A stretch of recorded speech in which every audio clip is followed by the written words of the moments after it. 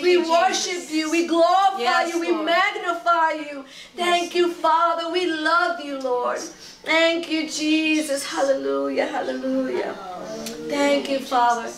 So grateful and thankful that you can join us tonight. I'm glad that you can be with us here at Covenant Fusion Church Wednesday night Bible study. It's always a blessing to be in the house of the Lord. And we're together gathered with our brothers and sisters in Christ. It's always a blessing. We'd love to pray for you. So if you have any prayer requests, please send them to 407-490-4019. We love to pray for you. The word says, with two or more gathered in His name, He is in the midst of us. Amen. So please text your prayer request to 407-490-4019. And we're going to declare Psalm 91. We'll continue declaring this scripture because there's power in His word. And we believe it and we will receive it and continue declaring it. So let's declare it now. He who dwells in the secret place of the Most High shall abide in the shadow of the Almighty. And I will say to the Lord, He is my refuge and my fortress, my God, in Him I will trust. And surely He shall deliver you from the snare of the fowler and from the perilous pestilence. He shall cover you with His feathers, and under His wings you shall take refuge. His truth shall be your shield and buckler. You shall not be afraid of the terror by night, nor the arrow that flies by day, nor the pestilence that walks in darkness, nor the destruction that lays waste in noonday. 1,000 may fall at your side, and 10,000 at your right hand, but it shall not come near you. Only with your eyes shall you look and see the reward of the wicked. Because you have made the Lord, who is my refuge, even the Most High, your dwelling place. No evil shall befall you, nor shall any plague come near your dwelling. For He shall give His angels charge over you, to keep you in all your ways. And in their hands they shall bear you up, lest you dash your foot against a stone. You shall tread upon the lion and the cobra, the young lion and the serpent you shall trample underfoot. Because He has set His love upon me, therefore I will deliver Him. I will set Him on high, because He has known my name. He shall call upon me, and I will answer Him.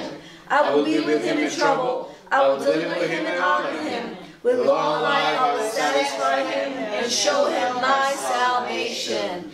Amen. Hallelujah. Thank you, Lord. Let's welcome Pastor Sri, who is going to bless us with the Bible study tonight. Pastor Sri. Amen. Amen. Praise God. Praise God, for God is good. Amen. Amen. I am always happy to have God in our conversation, God in our life, God in our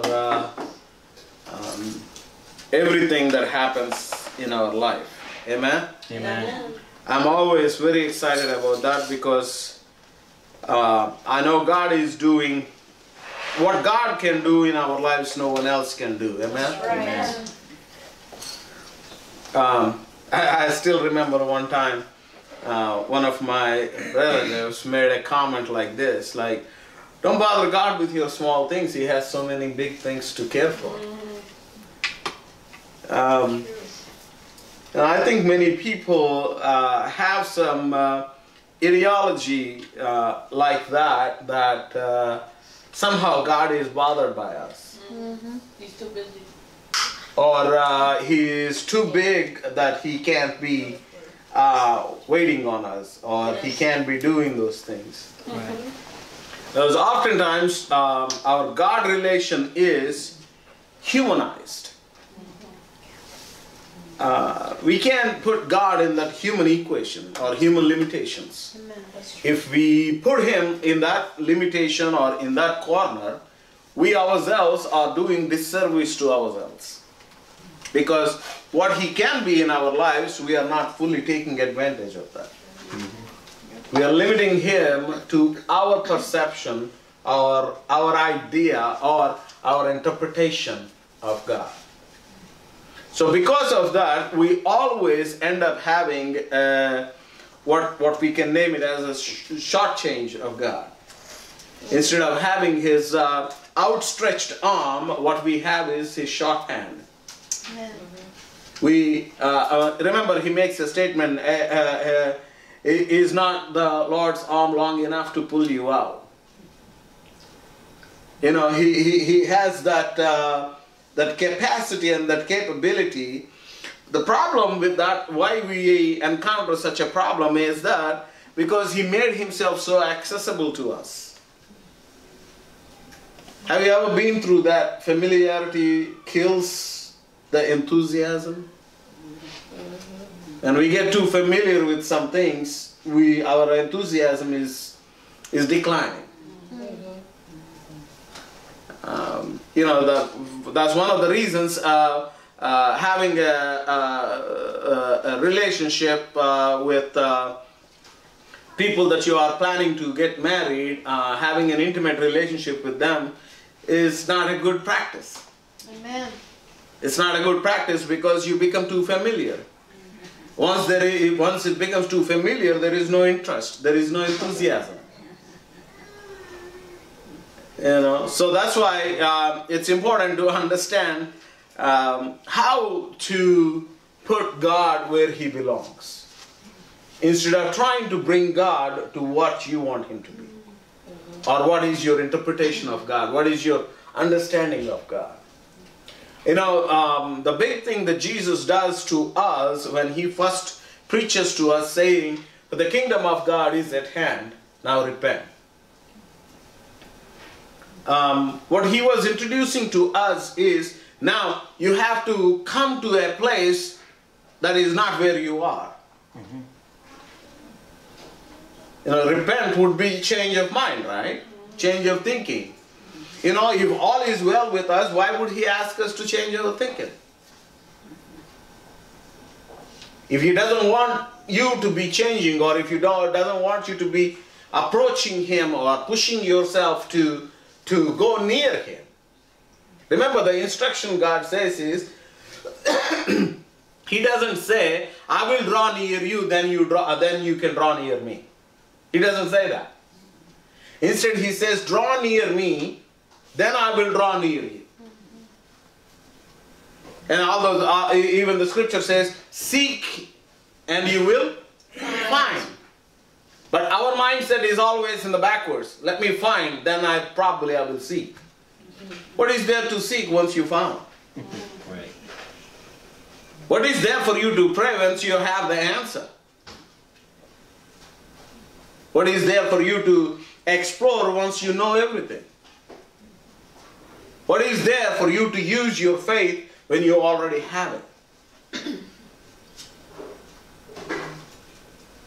So we have to push ourselves to how God wants us to operate, or how he is operating, instead of us trying to put him in our box. Amen. In our corner, in our small little petty thinking. So that is one of the challenges I believe we should have as a goal for us. That how much I can reach out to him. Amen. We all know we can't reach out completely to him because he is eternity. But nevertheless, our pursuit should be reaching out. Yes. Yes. If we don't reach out to that, if we don't have the pursuit, we will never grow. That's why most of the Christians and most of the church doesn't plan to grow. They just want things to go the way they are. Let me just, let them go. Let them just work. They don't want any turbulence. They don't want any discomfort. They don't want any challenge. They don't want any inspiration. They're fine where they are. You know who else is fine where they are? Dead people. They're absolutely fine where they are. That's true. If you are trying to be fine with where you are, let me tell you something. You might be a dead person. Oh, the walking dead. Because if you all look at it, most of the times these days, the church is becoming a cemetery. It maintains dead people. Yep. Instead of trying to resurrect the dead. Instead of trying to breathe life into the lifeless. Amen. Isn't that what God did when God created Adam? The commission he gave, breathe life. Call them by their name. What is it? Breathing life. Whatever God did to Adam, Adam is doing it to the creation. Breathe life where there is no life. We are given that mission to breathe life wherever we go. Wherever we are taking our feet, wherever we are taking our presence, wherever we are taking our thoughts.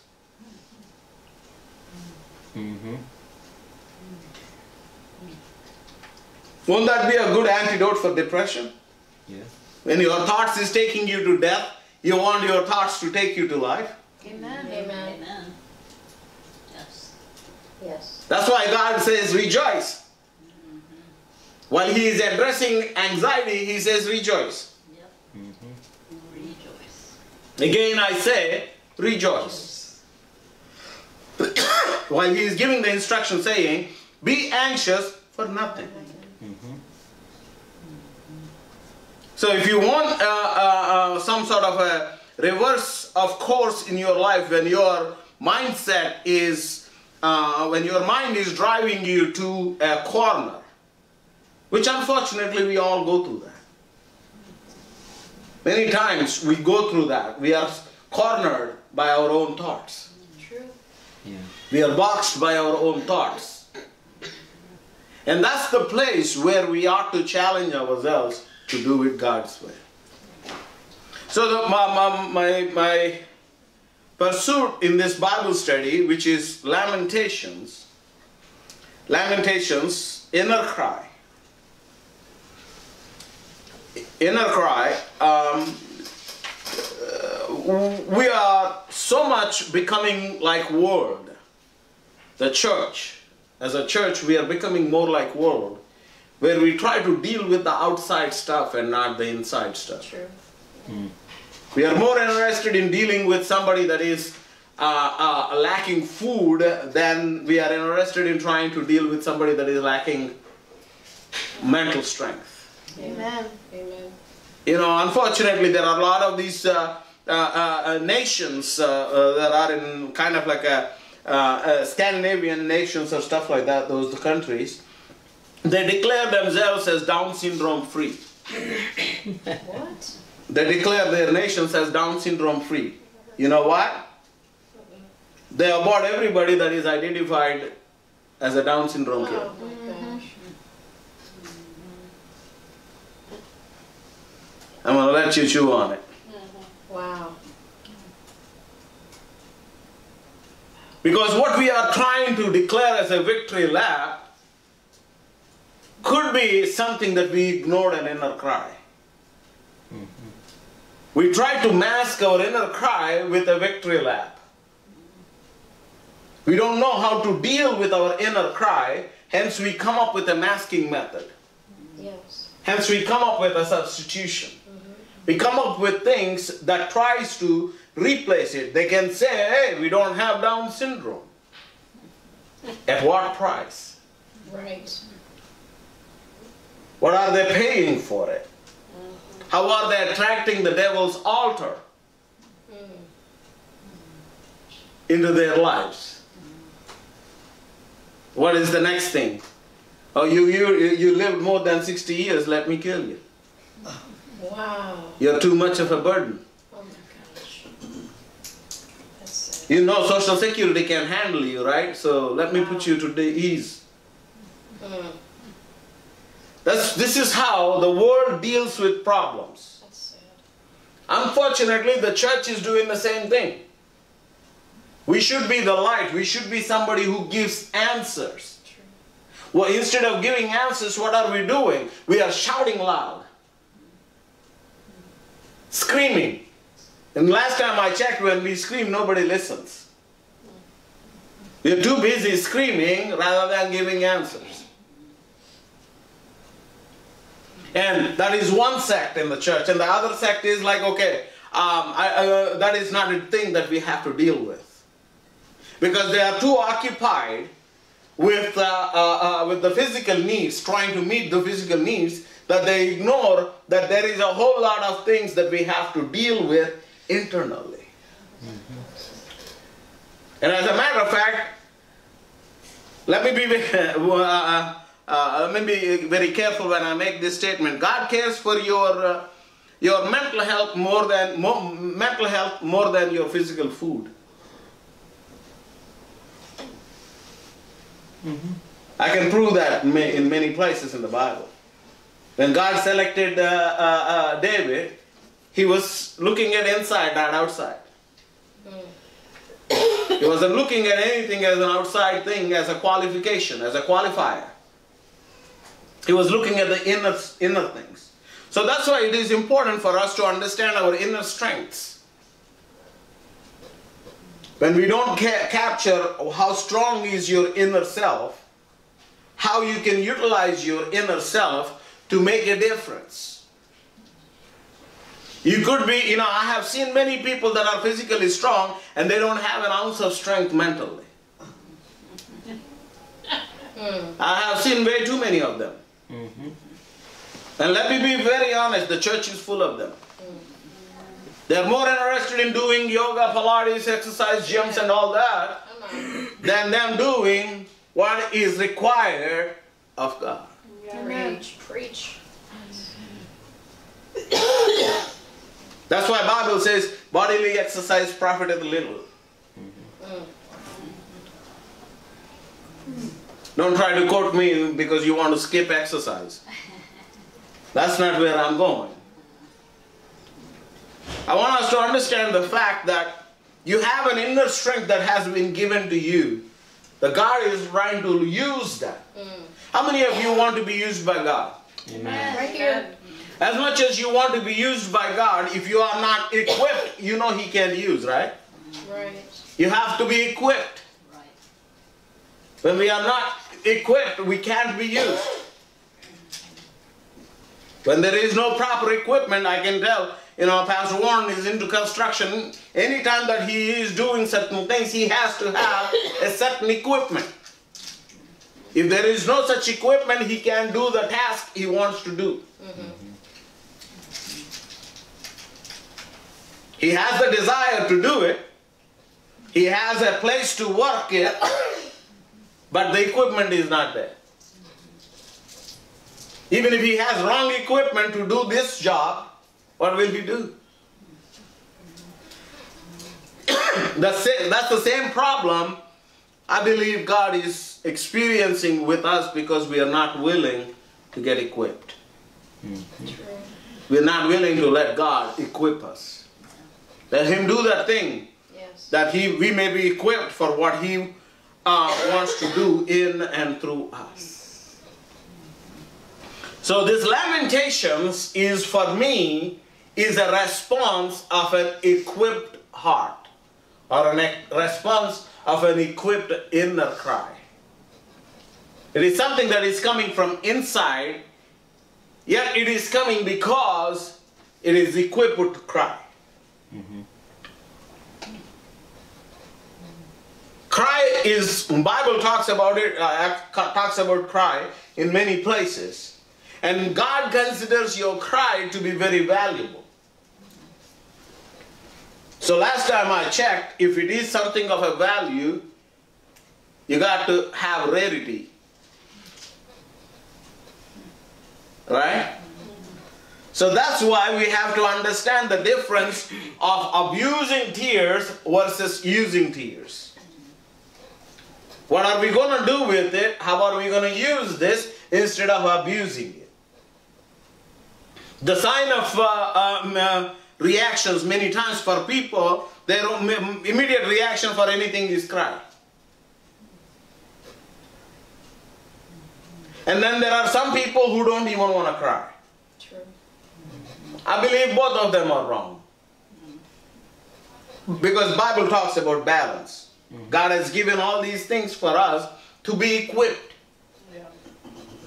Now Jesus, when He was carrying the cross and He's getting ready to go be put on the cross, I'm not here to talk about a victory dance, but I'm asking here to give me your attention to understand our responsibility.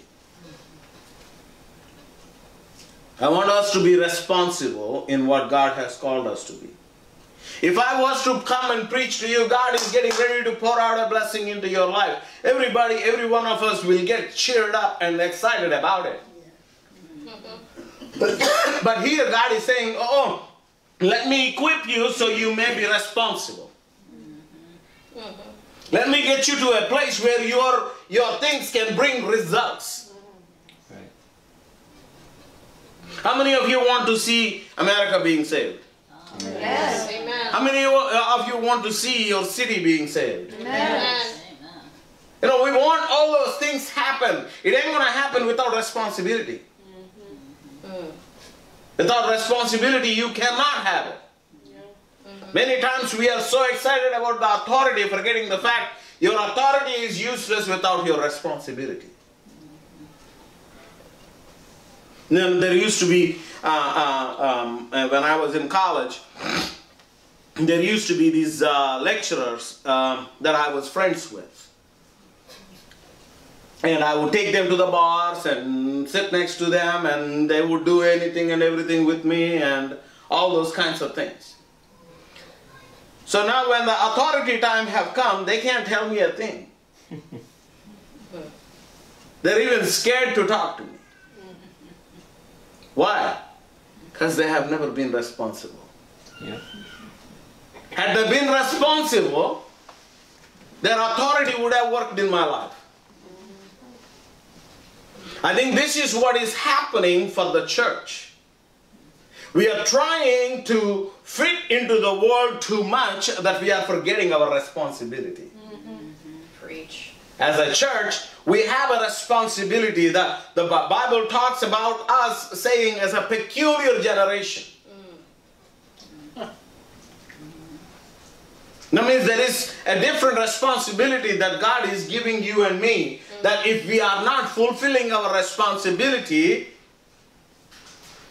then when the time comes to use your authority, it's not going to fly.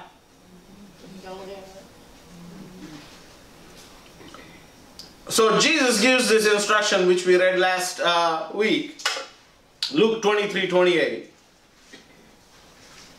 But Jesus, turning to them, said, "Daughters of Jerusalem, do not weep for me, but weep for yourselves and for your children. Lament or cry, not for me." So it should give us a distinction. He is asking us to cry, but not for the wrong things. He doesn't even want us to cry for Him. Right. Imagine that. The ultimate sufferer. The person, there is nobody who has suffered more than Him. Amen. Amen? Amen. Even in that suffering, He says, don't cry for me. That should teach us something. Your cry should not be towards suffering. When you suffer, you cry. But that is not how we should be crying. We always cry for the suffered wrong. Yeah. But He gives an instruction here, daughters of Jerusalem, cry for yourself and your children. Neither one of them have suffered any wrong. But He is preparing them ahead. How to prepare themselves for what is to come. This is a cry of a prophet. Jesus was inviting them to be in that prophetic cry. If you look at the Bible in what we call as the prophets of propheticals, the famous prophets and the non-famous, or the big prophets and the small prophets, they have all these distinctions in theology. But theological studies, I mean, if you look at them, most of their life is about crying. Most of those prophets is about crying. They cry because they are seeing something that is happening now, and they are seeing something that is to happen tomorrow. Had they not cried, Israel would have never seen any redemption. They could have been annihilated. Mind you, how many attempts have been made to annihilate Jews? Mm-hmm. Hitler is not the only one that tried it. Even though some people, hey, I don't want to go there. No, we know what you're talking about. All right. He gives the instruction, daughters of Jerusalem, do not weep for me, but weep for yourselves and for your children. There is an inner cry that God is trying to challenge us. Jesus is trying to challenge us to. That is a responsibility. You know you're responsible to cry? Think about that. You're responsible to cry. Now, as much as God, Jesus said when he said, oh, be of good cheer, it's the same Jesus who is saying cry. As much as we want to be that happy selves, he's also saying, be my weepers. But we are not crying for the suffering. Instead, we are crying with a purpose. Are you with me here? There is something that we need to understand, the value of our cry. And the direction where our cry ought to go. Today I'd like for us to start the first chapter of Lamentations. I'm not sure how far I will go today, but I will start it. Lamentations chapter 1. How lowly sits the city that was full of people. How like a widow is she, who was great among the nations. The princess among the provinces has become a slave. If you have not gotten it by now, he's talking about Jerusalem. Remember, what was Jesus Christ was talking about? Oh, daughters of Jerusalem. What is Jerusalem? His dwelling place, right? His dwelling place. That means he is calling us to cry for his dwelling place. So as we are going through this thing, I want us to have a mindset to have a reflection. As we are studying this Lamentations, I want us to have an individual reflection. Personal, for me. What is it for me? Where am I in this? While we are doing that, also have a community or a race reflection. Now, I'm not here to define races by what the society is defining based on the color. That's not what I am after. But the group, I look at it from my understanding. A group of people that used to be this, now they have become this. My family used to put God first, now they don't. I'm looking at that community or that race. My group of people, all this group of people, we used to be able to put God first. Now we are not doing that. That could define as a church. Your church group could be your race. Because that is your community. Now, while we are doing this, also do a reflection, a city reflection. What would this city used to represent? And what is your city representing today? There is nowhere, no mayor is promoting the cross. But every mayor is trying to promote LGBTQ rights. Right. Are you with me here? Yes. Yeah. Great. So what happened to my city? Right.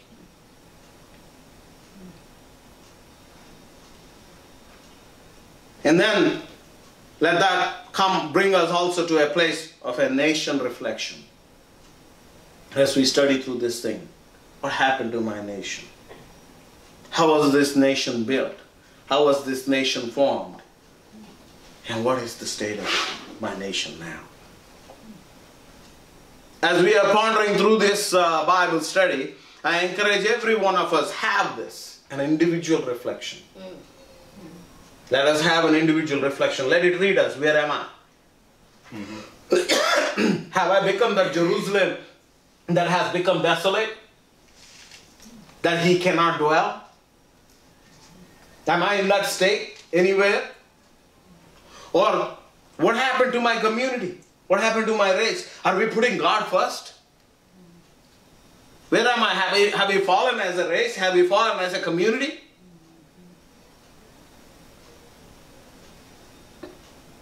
You know, I grew up in a place where if my uncle saw me doing something wrong, he would slap me.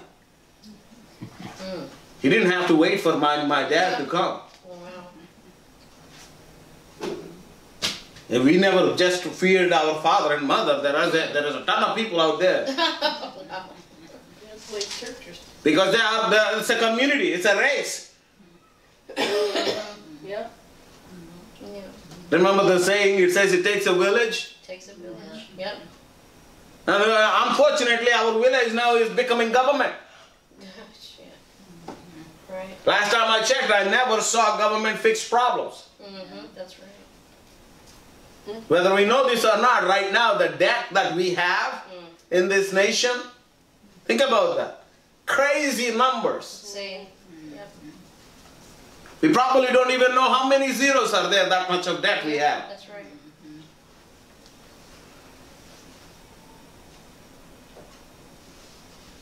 Anytime we know very well, we know darn well that as a house, when we are running our home budget, we know we can't spend more than what we are bringing in.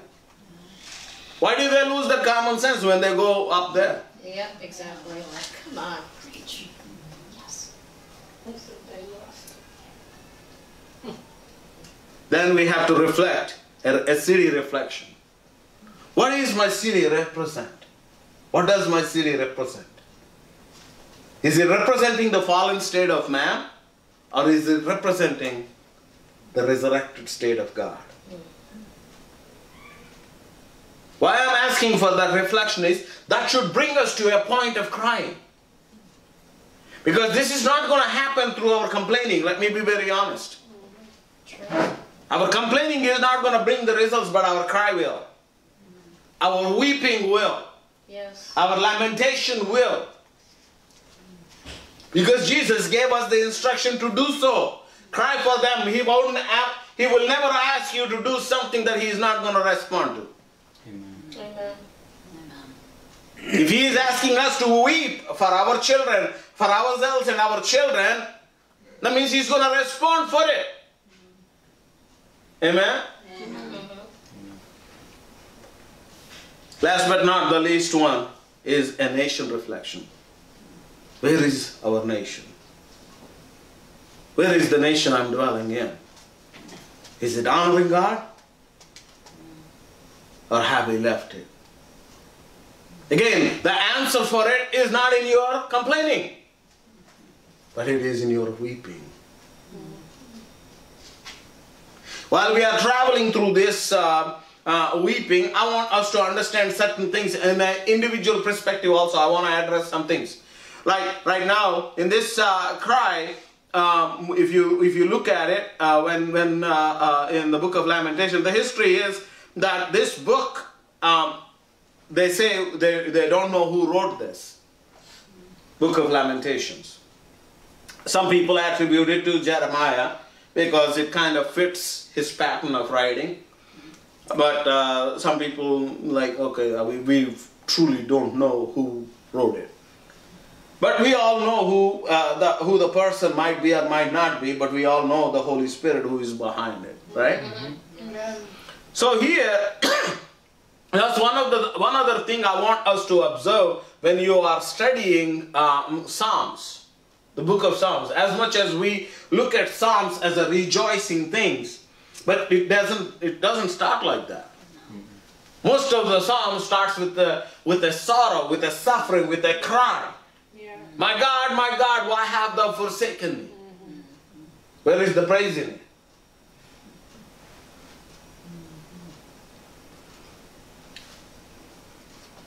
So he says, how lonely sits the city that was full of people. This I want us to read individually. For a moment. I want us to have an individual reflection of this. Because loneliness is one of the biggest struggles right now in our society. In our society, there are people that struggle with loneliness. Yes. Physically lonely, mentally lonely. Yes. Most of the times they are lonely because they don't have a spiritual strength. Spiritual connection also. But at the same time, we have come to a place where we isolate ourselves. This is a challenge that mankind is facing. Us as human beings, we are facing this thing so badly that if we carefully observe what is happening in our society right now, everybody is with everybody, but nobody is with everybody. Nobody is with anybody. Am I my brother's keeper? That have become our slogan. Whatever she is dealing with, that's their problem. Because I have my own problems. I have my own struggles. Maybe that is why Jesus instituted a system where he says confess to each other. Confess to each other. When was the last time we did it as an on-purpose thing? Mentally, I am struggling. This has become a big requirement for us in our marriage between me and my wife. Anytime we are struggling with something, whether it is a temptation or whether it is a state of mind or whether it is something with the body, we come forth and confess to each other immediately. Because we don't want it to stay under, because it's going to destroy me. It's going to destroy me. If I share it with my wife 90% of the times, I get a refresher from it. Because she finds a thing that could refresh me, that could help me navigate that. Or I do the same thing for her. There are times she wouldn't even confess to me. I'm like, what's wrong with you? After a minute of thinking and pondering all around, denying there is nothing wrong with me. It's a woman thing, isn't it? Yep. They can't admit. Yeah. But after that, she comes to a place where she says, I think this is on my mind.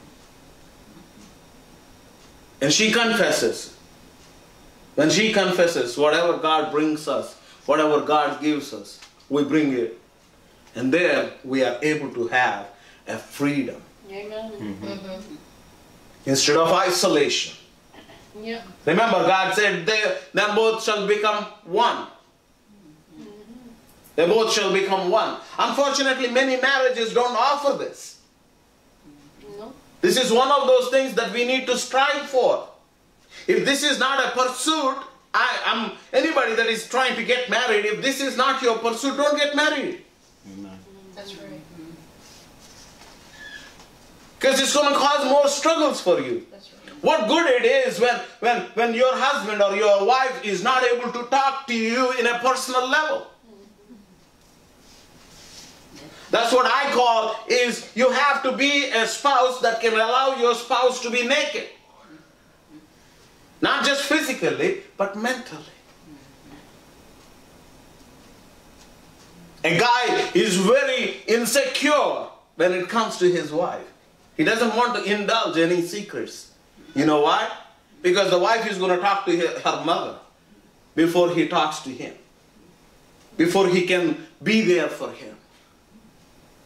Let me be very clear. As a guy, I tell you this secret. For a guy to open up is really tough. He'd rather bury it than open up. Because even if you think of that as oh, look at that, that's a small struggle. Are you crying about that? He can't take it. He can't take it. And we do that many times, even to our children. Why are you crying about this small thing? While we are inspiring them to get out of that small petty things, we have to come to a place of relation, where we can relate with them in such a way where we can encourage them to get out. That is the support system God has created for us. That is the support system God wants us to have in our lives, where we can support each other. It's okay. It's okay if you have to wash your dirty laundry. Can I supply the soap? Are you with me here? Yeah. This is the true church. When we miss this objective, we don't know how to weep. Lord, my sister is struggling here, Lord. Can you heal her? Lord, can you be with my sister? Can you be with my brother? He is struggling so much here. That's where the weeping comes. That's where our true weeping should be coming. Otherwise, what happens is we are all stuck in something called guilt. And you know what guilt does? Guilt always leads to isolation. Guilt always leads you to isolation. That's why the Bible time and again stands against guilt. How many people are today, there may not be, how many people have opioid struggle these days? A lot. Right?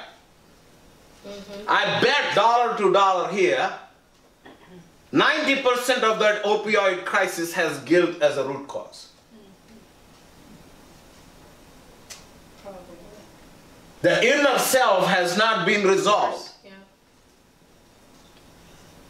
The inner thing has not been healed. So they resolved to find their isolation. They find their isolation in drugs. They find their isolation in homelessness. They find their isolation in some sort of other addiction. Remember, most of these people, their addictions are their isolation. They just want to be in that bubble. They don't want to come out. They don't want to see themselves. They don't want nobody to see themselves. That's where they go. So that's why guilt always leads to isolation. Now Jerusalem is struggling with the same thing. It had that guilt. What happened to my nation? That's what the prophet was writing here in the Lamentations. What happened to my city? It used to be full of people. Now there is nobody. It went and became a slave. Isn't that what we struggle today? Slavery. Yeah. Our young children are slaves.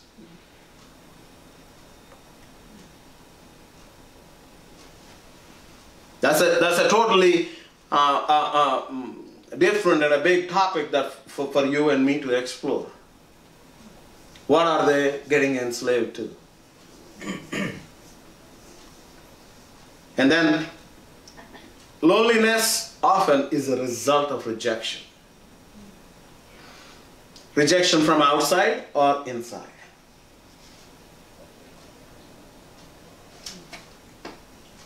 We are not equipped to handle rejection.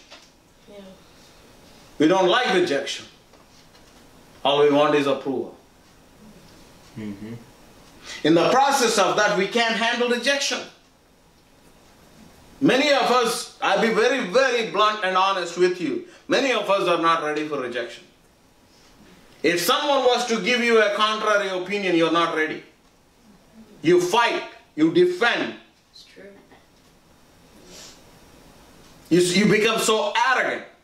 Hence nobody wants to give you any correction. We became the self-righteous people that we don't want any correction. We can't take any correction. Right now, that is what the society is right now. I am wrong, my truth.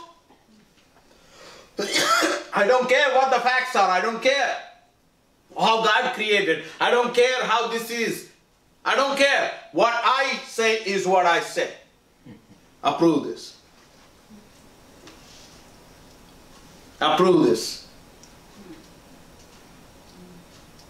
Because we are looking for an approval.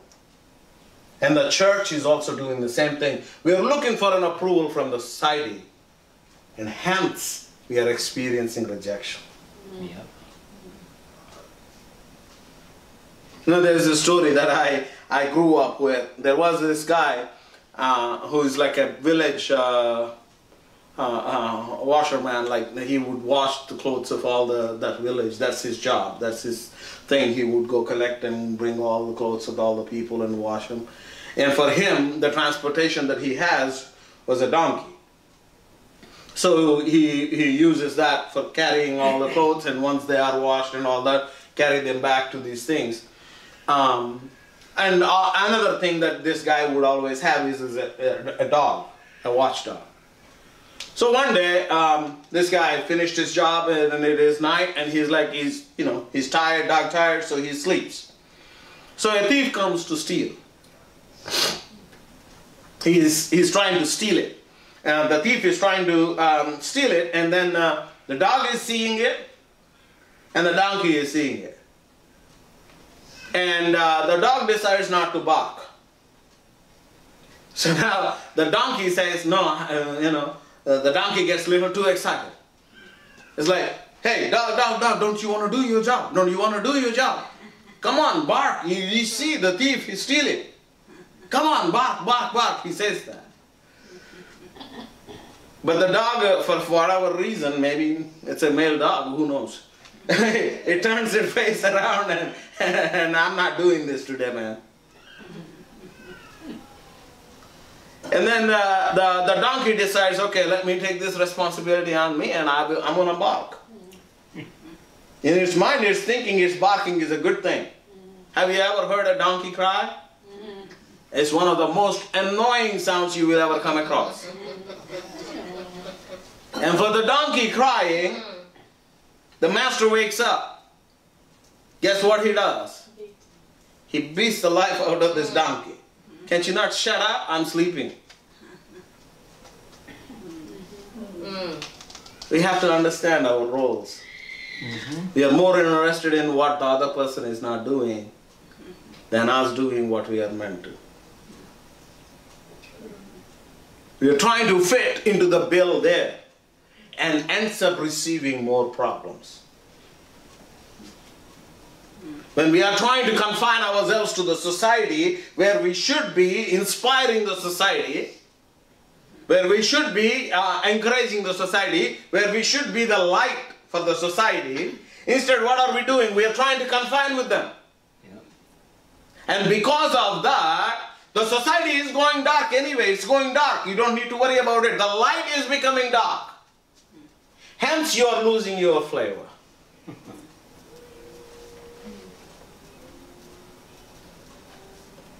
So here again, I'm going to repeat. The loneliness often is a result of rejection.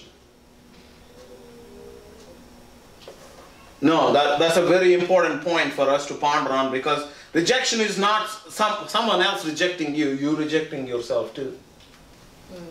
Many times that is one of the biggest struggles people face. Them rejecting themselves. People rejecting themselves. We can't, that is one of the reasons we resolve to isolation, because we can't live with ourselves. Now, an honest question that you and me need to have is, can you live with yourself? You know the best test you can do? Just take one day off. Do nothing but sit with yourself. Figure out how much you like yourself or not.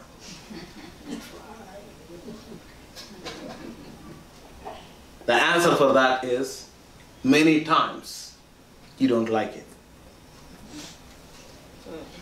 You identify yourself in what you do. Always you're trying to find yourself, your identity in what you do, what you can finish, what you can accomplish. That's true. Because that is our isolation.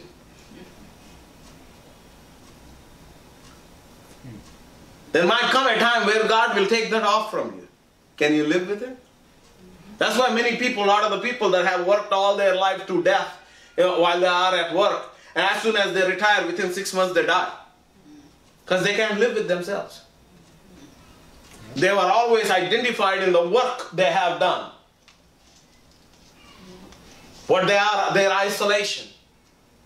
Because something that is driving them, many times people try to put that as a motivation is driving them. No, no, no, rejection is driving them. Maybe we need to take a pause and ponder on our rejection. Are we okay with ourselves? The best doctor for you is you. Because you know you better than anybody. That's right. Can you sit with you? That's why many people struggle to sleep with themselves. Sleeping problems. Because they don't know how to live with themselves. When they don't know how to live with themselves, they don't know how to sleep with themselves. So there is a lot of it that is stemming from rejection. We got to figure out how we can cope with rejection. How we can overcome rejection. What is it, that rejection that I am looking at? What is it that is rejecting me? Is it outside rejection or is it inside rejection? Trust me, as a man, I have that struggle a lot. Really? A lot of struggle as a man for me. You know, anytime I took vacation when I was at work, the first day I'll be all right. Starting from the second day, I feel guilty. Why am I not working? Am I not supposed to work? Because I put my identity in that work. That I can live happily and enjoy the life that I have in front of me. As a matter of fact, that vacation is something you earn. Then my dad died without even using vacation. He cashed his checks. Vacation time, he made a paycheck out of it. Got a good money. But for what? He never took off.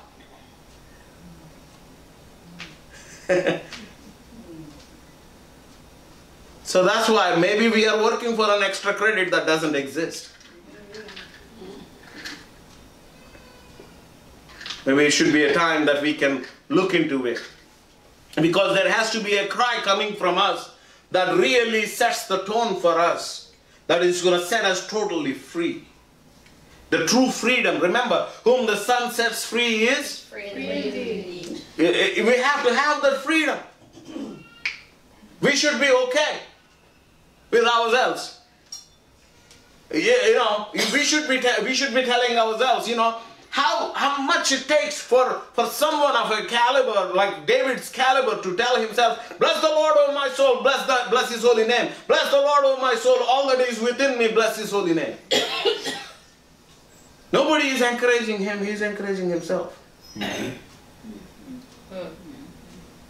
Think about that. Maybe that's why he was qualified by God as my friend. Man with my own heart. Man after my own heart. Not because he was perfect. He failed several times.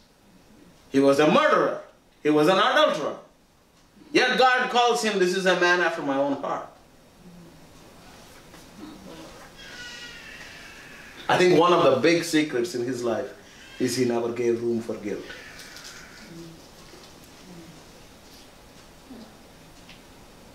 He never gave room for rejection. Imagine the man, that man was plagued with rejection. The very son that he wanted to be the king is killed under his hand. The one son is sleeping with his own wives or concubines. Think about that sort of a rejection, going through that. And in all that, he never lost his heart. He never lost his pursuit to go after God. And even look at that. After all that he had done, all he wanted was to build a temple for the Lord, and the Lord says no. Rejection coming from the Lord himself.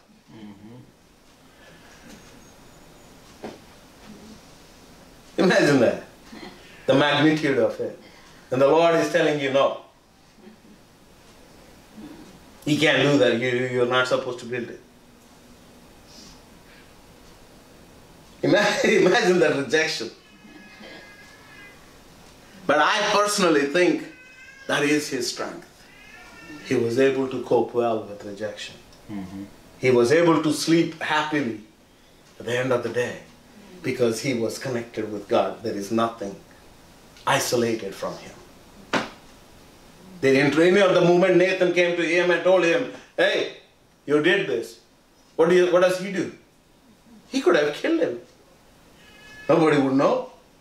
But instead he apologizes publicly.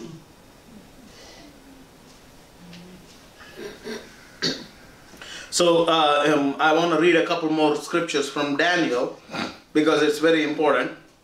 Daniel 6th chapter 10th verse. I want us to understand this. Daniel and Jeremiah and this weeping and everything goes together. There is a bigger connection that is here. Now when Daniel knew, this is Daniel 6th chapter 10th verse.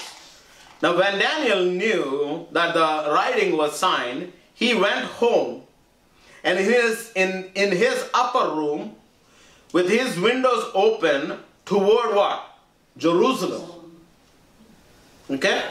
He knelt down on his knees 3 times that day and prayed and gave thanks before his God, as was his custom since early days.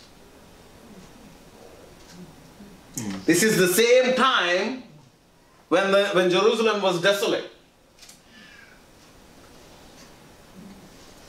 This is the same time Daniel was looking at Jerusalem because that is where the presence of God is. You know, when this guy was writing in the Lamentations, how desolate are you, Jerusalem? But Daniel is looking at it, no, that's where my Lord is. I'm going to do this thing every day. Amen. Are you with me here? Amen. So the same place where you are being rejected is the same place where you can find acceptance. It's the same place. Because what you are looking for acceptance might be from people, from things, Right. when you should be looking for it from God. Amen. He was actually risking his own life to do this. By this time there was a decree that you shouldn't even pray to other gods. Yet he was doing it. That's why he was thrown into the lion's den, isn't it? You got to see Daniel's life, the journey of it. How he started and how he traveled and how he becomes one of the most significant prophets in seeing the future. Not only the future of Jesus, but also the future of Jesus as the Savior, but also Jesus as the King. He goes that far. This is why I'm trying to help us get into this travel of weeping. Why? Because your travel of weeping will take you places where you can't even dream of going.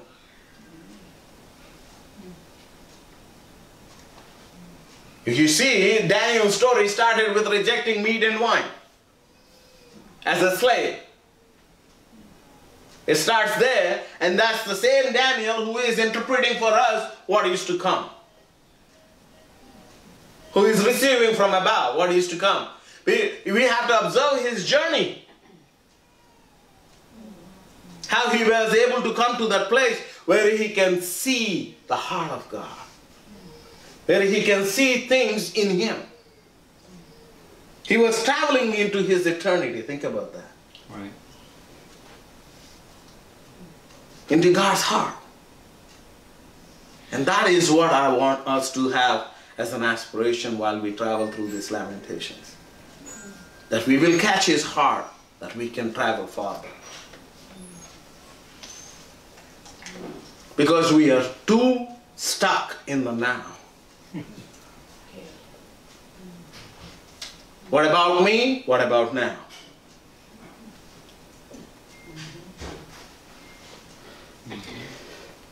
Daniel 9th chapter, starting at verse 1. I'm just going to read this thing. So in the first year of Darius, the son of Ahasuerus, the lineage of Medes, who was made king over the realm of Chaldeans, in the first year of his reign, I, Daniel, understood by the books the number of years specified by the word of the Lord, look, through Jeremiah the prophet. What was he doing? He was able to capture another prophet's spirit, and then he is taking it to the next level.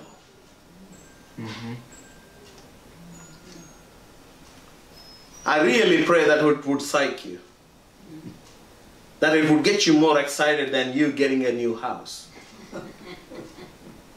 That is really my prayer. Because these things matter the most. If we can get into these things, all the other things will follow. Amen. That's why Jesus gave us the instruction, seek ye first the kingdom of God, and all these things shall be added unto you. Amen. That is what it is. This is seeking the kingdom of God. Lamentation is for the seeking of the kingdom of God. The inner cry ought to be something that we look in God, not in our isolation. We are crying too much in our isolation, in our rejection. Maybe it is time that we go into the acceptance of the Lord and live in there. Amen.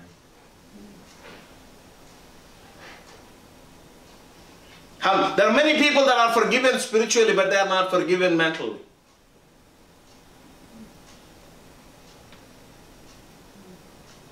They know they are saved, yet they don't know they are saved.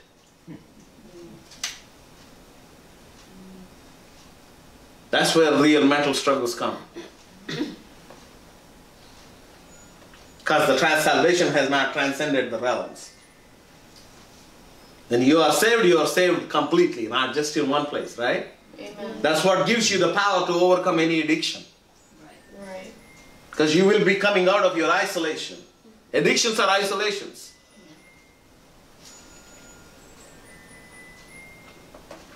So he says, I, Daniel, understood by the books the number of the years specified by the word of the Lord through Jeremiah the prophet.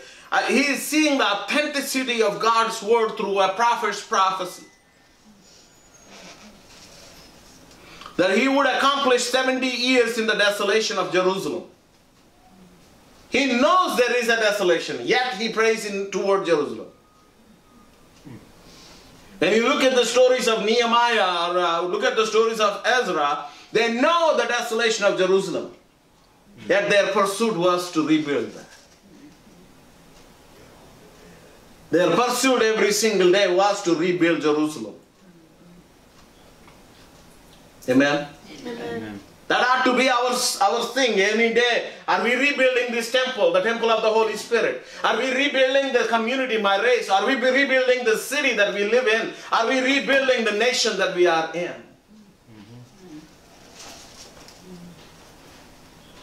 Then I set my face, third verse, then I set my face toward the Lord to make request by prayer and supplications with fasting, sackcloth, and ashes. And I prayed to the Lord my God and made confession. Made confession. He didn't go take a sword. He didn't go wage a war. None of those things. He was making a confession. Look, what was he doing? Oh Lord, great and awesome God, who keeps his covenant and mercy with those who love him and with those who keep his commandments. Now look at this. We have sinned and committed iniquity. He was transcending his self. He wasn't saying it's their problem. That is the weeping I'm trying to go after. Amen. That is the lamentation I believe God is calling us for.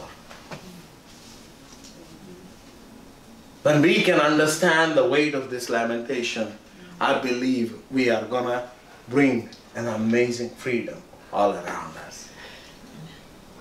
Not only us, but our race, our community, our city, our nation. We want the nation to be free, Yes. right? Yeah. Yet you are in bondage. How can that happen? We want our city to be free, yet we are in bondage. We want our race to be free, yet we are in bondage.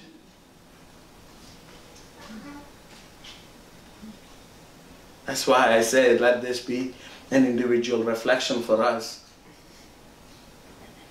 Challenge yourself. Am I okay with rejection? When somebody says no to you, how are you reacting? The best exercise you can say is, unless the Lord leads you or the Lord is telling you, don't defend yourself.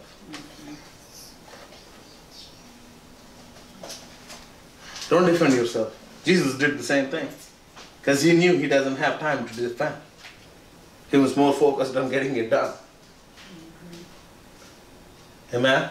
Amen. So I pray that the Lord will give us the heart to go toward this lamentation, and I pray that you guys, that we all will come more prepared and study on this thing.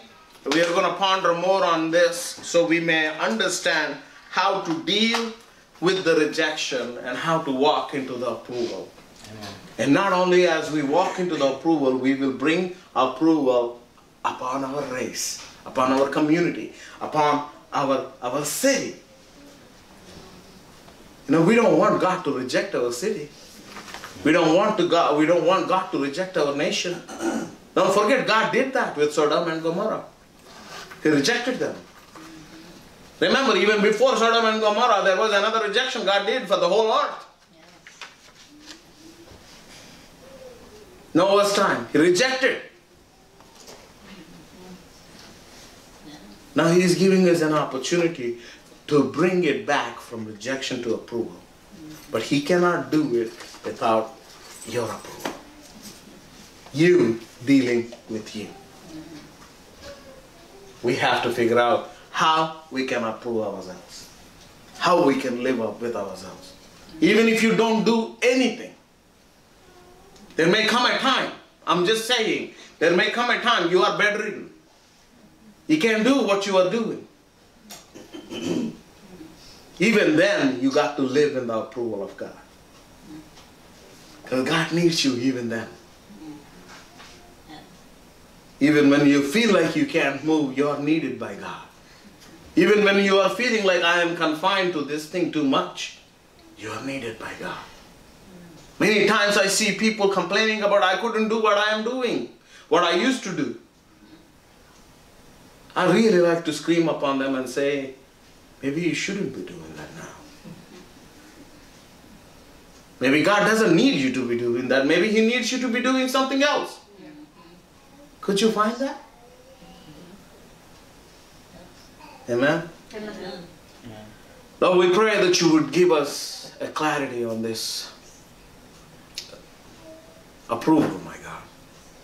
If there are any isolations in our lives, that we are rejecting ourselves, or we are rejecting your grace, we are rejecting your manifestation in our lives, Father.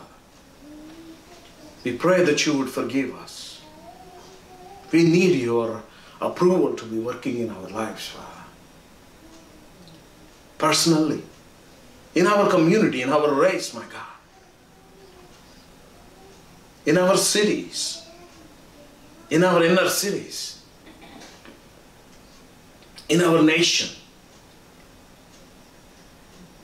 We pray, oh Father, may there not be any rejection around us. Help us be a better weepers, God, that we may lament for what you have called us. As you have given the commission to those women saying, daughters of Jerusalem, cry for yourselves. Do not cry for me, but cry for yourselves and your children. Ignite our hearts for that cry, Lord. That we may weep for what is to come. That we may be prepared to see your restoration at work, not the desolation, Father. Into your hands we submit ourselves. At this hour we even lift up the men and women of God that serve this land, Father. Inside and outside, my God. The police, the firemen, the military, Father. We ask for a special protection upon them and their families. There's a lot of conflict, a lot of struggle that is going on. Especially when the leaders are doing the wrong things. Their morale is being discouraged, my God. I pray that you would sweep their hearts with your comfort, with your encouragement, that they may see your light, your hope. Even while we are seeing desolation, Father, give us that heart where we can cry for hope, cry for a future as you have planned and purposed, Father. Into your precious hands we submit. And we continue to declare America is saved. And your will be done in our lives as it is in heaven. In Jesus' name. Amen. Amen. All right. God bless. Thank you.